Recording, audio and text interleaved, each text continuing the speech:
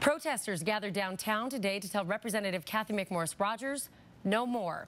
No more support for the Republican tax bill, to be specific. The group of concerned citizens gathered outside the federal building in downtown Spokane earlier today.